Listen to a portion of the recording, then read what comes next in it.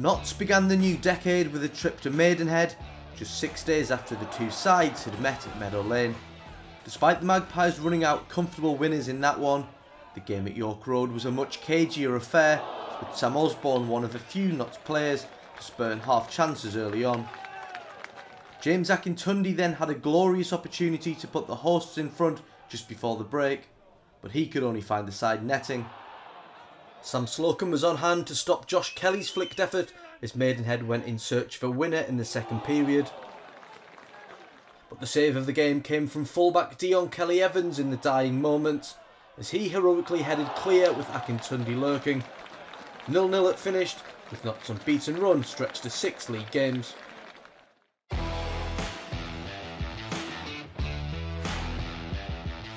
A hectic festive period came to a close with the visit of third place Bromley, providing Notts with an opportunity to lay down a marker in their surge up the table. Here comes the in-swinging ball. That should be Slocum's. It is. And now they'll look to hit him on the counter-attack as fast as they possibly can. Down the left-hand side. It's to Osborne. His touch was poor. But Thomas is there to sweep up. And they've still got men forward. Here goes Osborne down the left wing. Enzio's in the centre as a target. So's Wootton. So's Rose. It's still with Osborne. Another poor touch. But he gets past his man. Cuts it back to Thomas. It's a brilliant goal. And the perfect start for Notts County. 3 on the clock. You know what Thomas is going to do? He's going to salute the Notts supporters here at Meadow Lane. Perfect counter-attack from back to front. Sam Osborne, a bit of a heavy touch at first on the halfway line, but Wes Thomas was there backing him up. Gave it back to Sam Osborne, who beat his fullback on the byline, pulled it back to 10 yards out, and Wes Thomas with a fantastic first-time finish with his left foot in at the near post. The pushing and shoving continues, of course. All of this a few yards away from the penalty spot, and the referee's keeping a close eye on it. Bet that the whistle will go shortly. Here comes the ball into the area towards the back post. Surely a penalty. The linesman's flagging for it. The linesman's giving it. Surely a penalty, and it is.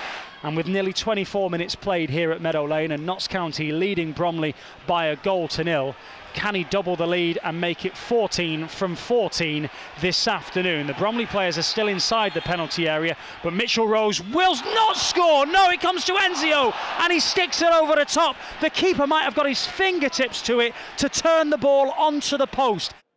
Here comes the in-swinger towards the near post, cut out back there by Brindley at that near post, comes back out to this near side. Wood's cross is blocked, comes out to Bingham. He's going to have a goal with his left foot. Oh, what a save! It's a brilliant save from Sam Slocum. Again, a few shouts for a free kick to Bromley, I think this time from the fans over there, and now the Notts fans in the Kop responding by booing. And it's with Cheek, 25 yards from goal, drills one, bottom corner, 1-0. What a strike that is from Michael Cheek out of the blue. 70 minutes about to tick over. Notts have another corner into the area. Yes, it is. Connell Rawlinson, his first goal for Notts County. Well worked. Points at the badge on his chest. Big Connell, who's become such a fan favourite here at Meadow Lane with his black eyes and his stitches and his heroic performances. And now with a goal, 70 gone. Notts 2, Bromley 1. Come on, referee, let's have the whistle. Yeah, more than 20 seconds over now of the 4 minutes added on. The referee puts his whistle to his mouth, and Notts County have themselves a massive 3 points to kick off the new year here at Meadow Lane.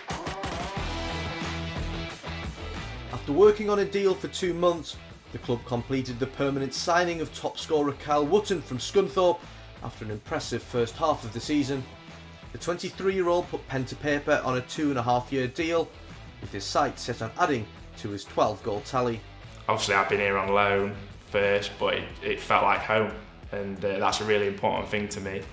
I've been at Scunthorpe I was there for a long time, nearly 13 years, so it's a long time. It's been a massive part of me, but I felt it's the right time to move on. And like I say, this club's played a big part in my heart, and I'm ready to keep moving forward with the club now. And that wasn't the only good news that week, with Neil Ardley named Vanarama's National League Manager of the Month for December after collecting 10 points from a possible 12, though his sights would momentarily switch to cup action.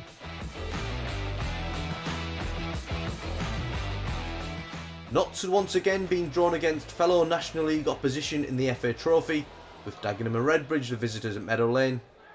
Wes Thomas was one of just 5 players to retain their place from the Bromley win, and it was he who came closest in the first half. Christian Dennis had one chalked off for offside during the first 45, but shortly after the break he put the hosts ahead, tapping in Zumana Bagiogo's cross.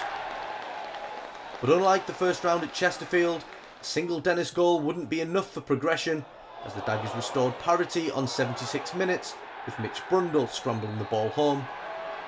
That looked to have set up a replay 3 days later, until a moment of magic from the Notts captain spared a midweek trip to Essex. Over to you, Charlie Slater. Here's with Osborne. Osborne through the middle. Can Thomas get there? He's being nudged off of it. He doesn't. Keeper's out of his goal. Doyle's going to shoot. Oh my word, what a goal! Michael Doyle has scored from the halfway line. Oh my word! To win the tie in your life, in your career, Michael Doyle. You're 38 years old. In your career, have you ever scored a goal like that? We will not be going to Dagenham and Redbridge on Tuesday night. Next stop, Fylde. Next stop, the 3rd round of the FA Trophy. Notts 2, Dagenham and Redbridge 1.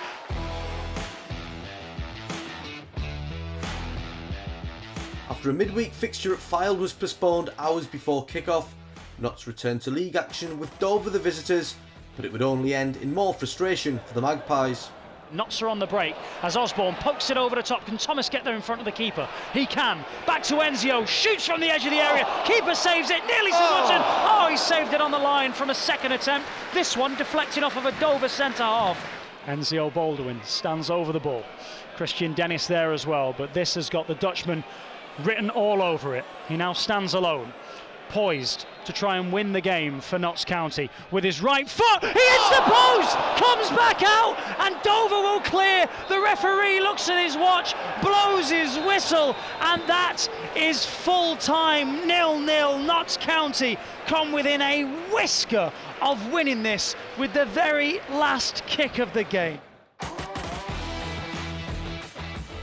With the club adopting a policy of bringing in young talent with lots of potential, Notts made their second January signing when Carl Roberts made the switch from Blyth Spartans.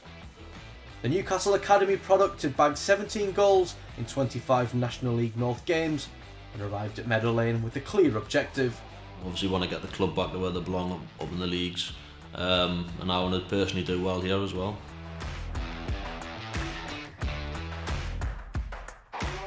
Roberts went straight into the starting lineup at Victoria Road, but it proved to be a debut to forget on a disappointing afternoon. Well, here goes Cal Roberts, laid off into the penalty area from Wootton, wheels away and he should score. The keeper makes a brilliant save and then a double save as he punches it clear. I thought Roberts was going to get a goal on his debut. He did absolutely everything right.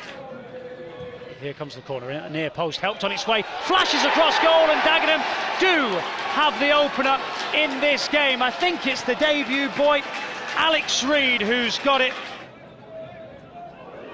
Really poor ball from Zumana Bagiogo, down goes steering. Doyle's already been booked, the referee's gone to his pocket, and that will be a second yellow of the afternoon for Michael Doyle, which equals a red, and Notts County are down to 10 men. Plays it forwards, he's picked up Brundle, there's acres of space, shoots from range, the goalkeeper doesn't get it, and that'll be 2-0. And that's good night, Notts County. You'd think 10-man Notts County at that. Alex Reid is the man who gets on the end of it. It probably would have been a penalty had Reid not been there to sweep up, and Notts are condemned to a miserable afternoon in East London. That was Notts' first defeat in 10 games, but at the end of the month, Neil Ardley's side remained amongst the playoff places in a heavily congested top 10.